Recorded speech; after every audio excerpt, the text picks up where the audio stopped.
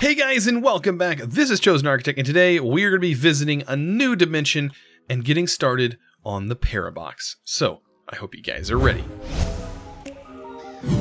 So today we are back at this, and we have a lot of stuff to kind of go over. I did go ahead and make a few more resource hogs. You can see over here we had our lapis, and I think I ended at the netherrack. So I went ahead and made the glass one. The dirt, there's a few more over here. In total, there's 18 so far that I have up that I can make currently until I get a specific type of grinder. Then we have our quartz, bone mill, and these are the gravel and sand. We have a coal, which is really nice. I think the coal one is going to be very, very useful later on. And then we have a emerald and a redstone, and that's about it compared to what we did last time. So all those are ready to go. They're pumping out materials. And you can see here, like, they're really pumping out materials. Oh, this is the... Is this pumping out? Oh, sorry. This is just the emerald. So, I forget whenever you click on them, the crafting recipes kind of show up like that. But yeah, we have a lot to do. A lot to do. I want to push really hard into getting the Parabox, but it's going to require a lot of steps in order to do that. So, Parabox is a very interesting machine here. Lots of stuff to kind of learn about how this thing works. So first of all, we do need to make a clock. So that's very simple, like a dark or just a regular oak clock. I believe we can use slabs as well. It just depends on what time you click this. Like these, like you have to have a specific one, like the acacia, the dark, the framed, and the oak. That's the one we want. We want the oak one. So now that we have that, we can place it down, and we can see. Boy, that thing is really HD, and boy, that is a really nice clock, right? But, you know, we want this for actual crafting purposes. So, everything else with the Parabox is going to require us to go somewhere else. This is actually not too bad in itself. We do need to make this, which requires an osmium ingot, which means we need to get osmium, or I say osmium, but it's actually osmium. I don't know why I always say it like that, but it's like a habit. It's like, you know, whenever you get a habit, you know, you go with it. That's what happens to me. I don't think I have any of this as I just planted the sapling earlier, and at this point I should be able to cast some of it out. We do need to actually have some cast though. Wow. Am I missing some casts? I think I am. Did I have some in the chest or something? Ah, there's my casts. So we'll get those loaded back up as this starts to produce. Back into what we're working on though. Like I said, Parabox time. Very, very cool thing. We need to go to another dimension because to get into Matter Overdrive, we need a specific material. Now you could technically go to the Nether and farm this stuff, but I find that this is going to be something that's probably best to be mined. And that's where this tool is going to come in handy. This is the Mattock. So I don't think I've already made it. No, I haven't. So this tool is actually really, really cool. It mines a 3x3 area and is very fast. So we have this guy that mines a 3x3 area. Then we can also go ahead and get a party pickaxe, which of course is Darko Stowe's signature pickaxe, which is the party. Let's go ahead and make this bad boy. It's super simple to make, by the way. Just requires some obsidian. Those can be turned into the reinforced ingots. And then, bam, you get yourself a party pickaxe. This thing is really fast, so be careful. Like, when I say fast, I mean it insta-breaks blocks. And it has a lot of durability. Even though we have ore excavator, so this is going to really be helpful. But this should ore excavate, and we should be able to use this when we go to another dimension. So, when I talk about dimensions, we do have a few of them. The one that we really want to go to, let's take a look at the cake, is right here, the Lost Cities cake. This is going to require a piece of dyed terracotta, so we are going to need some clay, or maybe terracotta. So yeah, we're going to need some clay. We're going to go ahead and smelt that up. I do have a furnace up here. And the reason I need to do this, because to dye terracotta, you need at least 8 of them in order to dye it. It's just how it's going to work. While we're waiting for that, let's go over a few other tips that you can do that can really help your gameplay. So if we go into Matter Overdrive, or not Matter Overdrive, sorry, Deep Mob Learning. Deep Mob Learning also has a loot fabricator that we just never made. So I should be able to make the loot fabricator. And this guy is really going to come in handy. Let's go ahead and make this. I know I have those. There we go. Loot fabricator. This bad boy is really, really useful. So let's go ahead and get a GPS. We'll link that up to our power system. That's going to fill up. And there we go. It's going to start our process here. We're also going to get some more geothermal gens set up with some upgrades as well. But this guy's up and running. Also, we needed to craft a uncrafter. That's one of the things that is actually in this pack. And this thing is insanely powerful. We're going to talk about why. Or at least some of the reasons. Actually, I've already made it. So here we go. I was doing some testing with it. I'm going to place this down here. This guy does fill up with power. I just kind of click and open inventory. What this will do is this will actually... It'll actually uncraft items. And some items are very overpowered to be uncrafted. So, if we take, for example, an Ardite sapling and a Cobalt sapling, these are some incredibly overpowered items to uncraft. First of all, let's see what an Ardite sapling looks like when we uncraft it. You guys ready for this? I don't think you are. That's right. That is pristine blaze matter that is being produced there. Also, we get some glowstone ingots. This pristine blaze matter can go in here and can automatically get us either sulfur or blaze rods. Very, very cool, right? But even cooler is what this cobalt can do. You do not need to fight the wither. Here is the pristine wither matter that you get from cobalt. Look at this. You get it every time from your cobalt sapling. So don't throw away your saplings. As I said, some of them are very useful. And we can just throw the pristine matter in here, and we can select either Supremium Essence or another star. And that's right. With this uncrafter, we can get another star. And if we take a look here, it says, craft a cyclic uncrafting grinder to break down items and blocks. When it says that, there are some really incredible things you can do with this. And that, for example, is one, is getting nether stars as easy as that. Also, blaze rods are something that are kind of a pain to get, and getting them this way really makes things easy.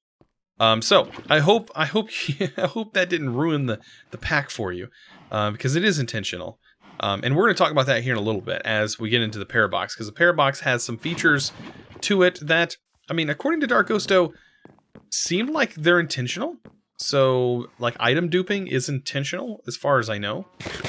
Which may sound like weird, but I mean, I guess in today's packs, that is a normal thing. I have no idea.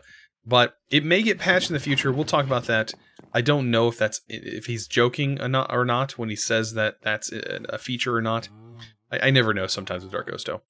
Who is the pack dev, if you didn't know who I was talking about. So, back to the Parabox. At this point, we should have some osmium. Let's grab that stuff. Right, we should have osmium. Oh, you know what? Of course we're not going to have osmium. We don't have our clock on here.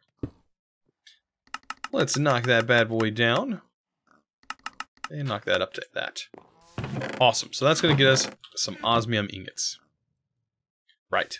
So, Parabox. All about crafting today. At least forgetting this. We'll worry about this here in a little bit. So, this right here is going to require us to have these enriched alloy. And this stuff is not that hard to get. We need a metallurgic infuser in order to do this. Which means we need a couple furnaces, probably some cobblestone, since it seems like we are out of cobblestone, which is kind of crazy. I do have a folder for cobblestone, so that should just go right in there. We should not have to worry about that. We should never have to worry about cobblestone. So, metallurgic infuser. Let's get this bad boy made. So it just requires some redstone, very simple materials. And I actually want to put some of these machines over here. I know having power tossed around is going to be a little weird. But I want my machines to sort of be in the area where our crafting and stuff is at. So let's get another GPS. I'm going to just grab a couple of GPSs while I'm here, because I know we're going to need them over time. shift right click, and that will actually give this power directly from our geothermal. There we go. So yeah, that is going to work. Now, we need to fill this thing with redstone, and we need to put some iron in it. So let's grab some redstone blocks. We can actually use redstone blocks, so that's what I'm probably going to do. And then we need iron. So I'll just grab a stack of that, and we'll throw that in there. So this is going to consume a little bit of power. You can put upgrades in here. Upgrades you can use can reduce the noise that this makes. But it sounds like by default, they've already adjusted that config to reduce the noise, which is awesome, because usually that config is super noisy. These machines, without upgrades, are usually really, really loud. So this is actually a reasonable audio, like reasonable in the audio of how loud this machine should be. So yeah, we just need to let that run. That is going to allow us to make that battery, advanced battery. While we wait, let's go ahead and I think we can make this. I've been using this a lot on the in-streams. It is really, really fun. And that is the reusable ender pearl. This thing will help us travel around our base. Just like that, it is an ender pearl that we can literally toss back and forth. And it allows us to get around our base a lot easier. And it's literally a reusable ender pearl. It will never go away. And speaking of that, Ender Utilities is a really powerful mod, and I recommend you checking out some of the cool things that it provides. So yeah, it really provides some cool things. We're gonna mess with it here in a little bit as well. We're gonna make a few things from it before we head off to another dimension. So let's go ahead and grab our terracotta. We're gonna make red. I think I have some red dye. Do I not? Yeah, I do. So let's take this and we'll make some red terracotta. I think a piston... I don't think... Will a piston break a cake? That is a question. I think it'll just break the cake. It's been a long time, but I don't think cake goes back into its item form. Yeah, it definitely doesn't. So let's make some cake. That, we're going to need an egg, which we need seed. So like I said, we're fixing to be making another cake here. We do have our cow, our market. Let's put our seed in there. Get ourselves an egg. That, we should have some wheat. A couple buckets.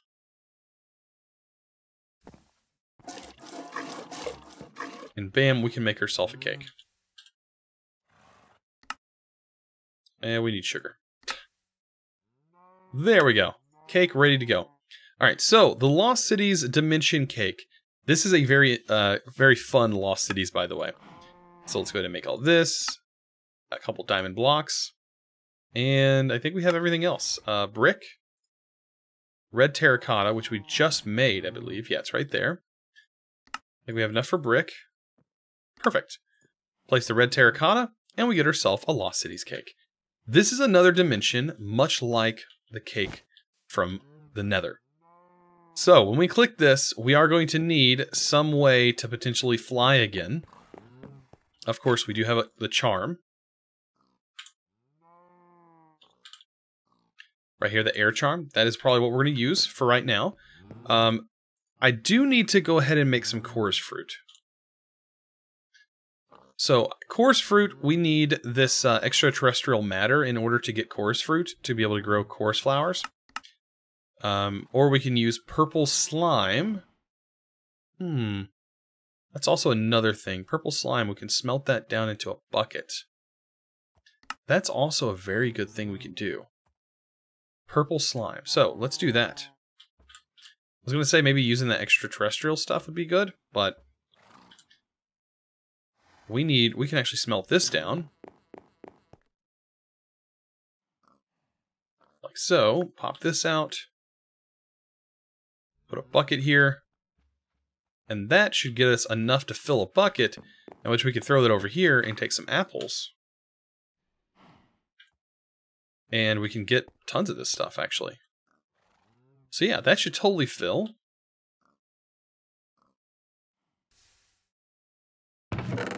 So there we go, and fill that. Take an apple.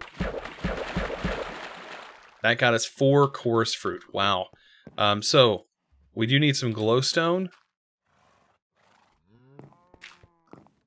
So I'll place the glowstone. Actually, I do have a place right there. We're going to go ahead and get ourselves some instone. I'm going to place one of these inside a bonsai. So that way we can just over time gain some coarse flowers. So we're getting ready to go into the Lost Cities dimension. It is a pretty crazy dimension. I do want to go ahead and get this coarse fruit because I want to show you this is a different form of flight. That is well worth your time. I think it's well worth it. So let's go ahead and pop this off. And yes, you can place these bonsais just like this with instone in it. And you can place a coarse fruit in it, and it's going to generate coarse fruit and everything else that comes from the end. It even has a chance of producing ender pearls, but it's a very slim chance. So there we go. We'll fill that up again. And we probably need to do this 2 times. It does seem like this is actually a pretty fast process for getting these.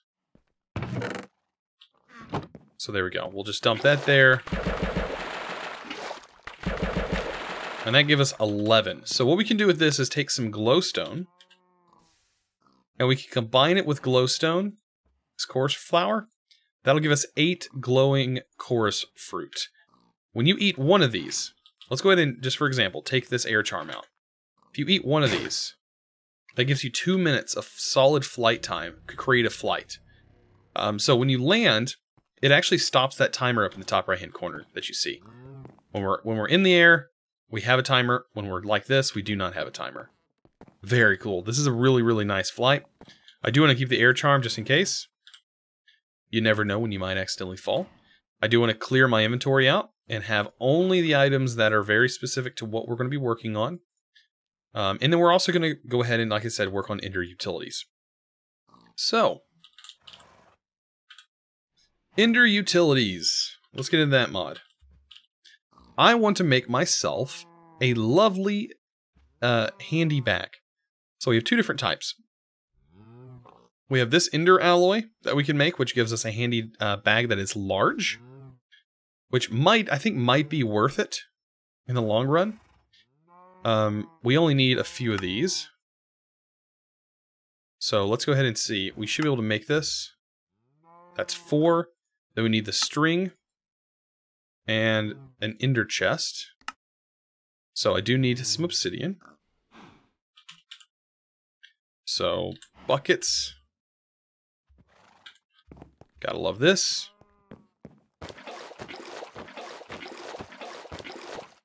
Just gonna toss these over.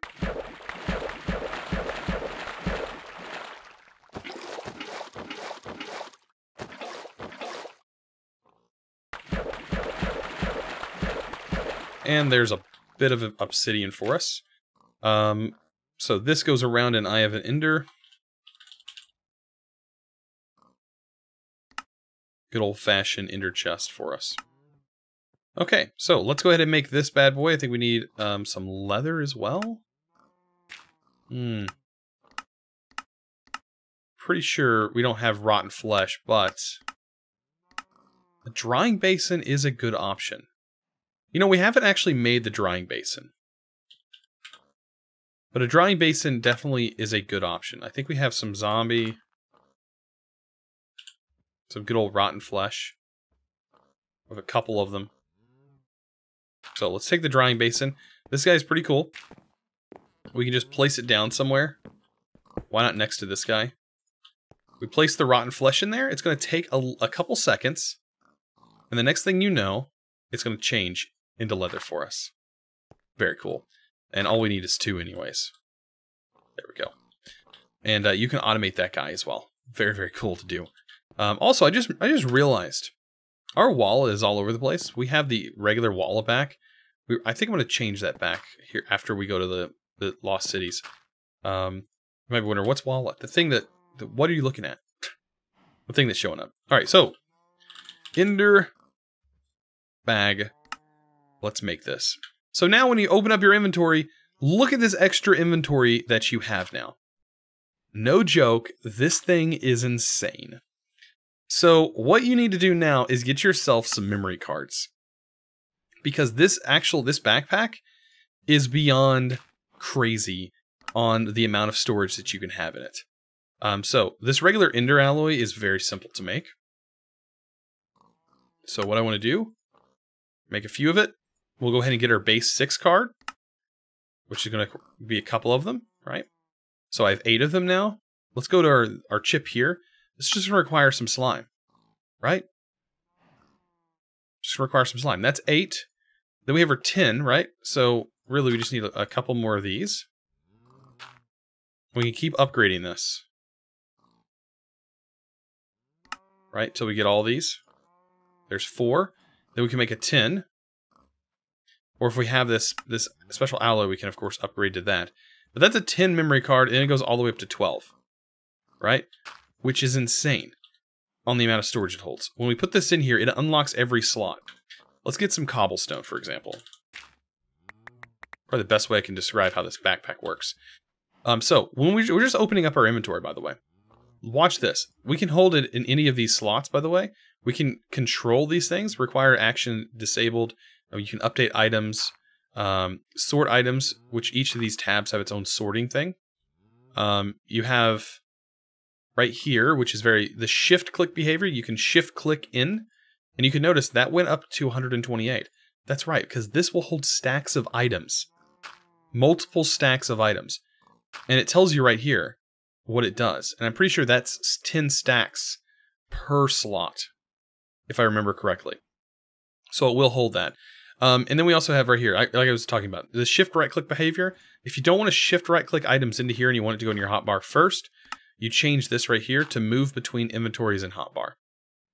Because you can just use these buttons to move your inventory over. Then you also have auto pickup mode to matching, or all, or disabled. I like to set mine to matching so it automatically picks up items that are currently in here. So when we're mining, you can do this. But you can actually swap. You can have a card for each one. So if you want this card to be active in this tab, you can be here. This is another whole tab on a card. This is another whole tab on a card. It's insane. I'm not joking. This is crazy. And each of these cards will fill up in this inventory. And all you got to do is just keep this inside your inventory. Insane. So, very useful. It's going to be very helpful when we go mining. And like I said, we're about to do some real normal mining, which is going to be kind of fun. So, let's go ahead and I'm pretty sure we have everything we need. Right? We have chorus fruit. We have all of this. We probably need some more torches. A torch launcher would probably be the best thing for us. So let's go ahead and do that. What does this require? Coal. So we'll make one of those and make ourselves a torch launcher. Awesome. So with the torch launcher, we don't really need anything else. We can go ahead and head to the Lost Cities. Meet you there. So we have now made it in the Lost Cities, and you do see this right here, chosen given. Somebody was commenting saying, oh, he cheated. But no, it actually does spawn you in with 2 of them. It just runs a command. Like, that's not me running this command. This is the console running the command. Yeah, it does give you 2 when you spawn, and you'll notice that when you get in there. But you're going to have sort of a deal like this, where you're literally in a Lost Cities world. Right now, it is pretty dark, so it's probably best for us to not have cake on us. By the way, this thing does provide cake that you can eat. Probably best to have some torches on, like I said, to eat a couple of these. Probably just eat all of them. That way we have a good amount of flight time. And we're just going to fly into these areas. So there's several things that we're going to need. I think this one has just a regular birch biome. This one's an actual cityscape, so you can get all kinds of quartz and things through it. But, I mean, you can just simply break this. And also we have the WoW creepers. Wow. Wow. Yeah, wow. Lots of wows. But yeah, underneath here is where we're really interested in. I'm not interested in anything else except for what's under this. By the way, this is all terracotta. Some of this has quartz and stuff like that. We have tons and tons of slabs to sort of take a hold of, which is going to be really nice as well. But all in all, like I said, we need to go under. So if you get lucky, you might go down here and see like lava pouring out of the bottom. But you kind of want to stick around like this level here. Around this level. Also, we might want to mark our little stand here. I almost forgot to do that. That would have been bad. So let's set a new waypoint.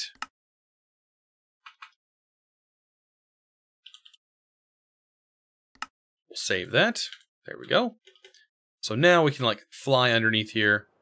And then I'm going to break a little section down at the bottom. And we're going to go mining like crazy down here. Wow.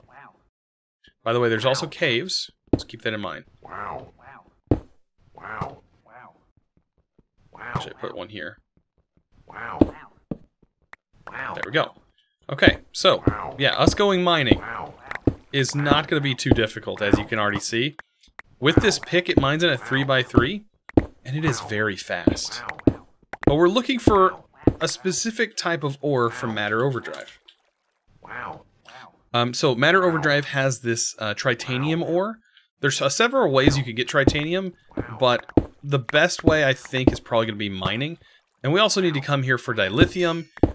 You can also get rock crystals while you're down here, because rock crystals spawn like crazy, like normal ore, which is also kind of crazy to me. But look at that. We also got an advancement. This also works as a shovel, so this is a really cool tool. Oh, but right here is the tritanium ore. So we need lots of this stuff. So I'm going to have to mine for quite a while. And I'm really just looking for this tritanium. But we also have some other things from nuclear craft that we're going to need to grab. And of course, we're unlocking advancements while we're here. All in all, I need to grab all of this stuff that I can. Because it is going to be very, very useful. And like I said, if we just put it in our bag here, any of these materials, it will automatically collect them and keep them out of our main inventory. So while I pick all these tools and stuff up, you can see it doesn't go in my main inventory, it goes in here. And that's what I want. And even these sidebars. It's a super crazy backpack. So I found this ravine, and I just wanted to show it real quick.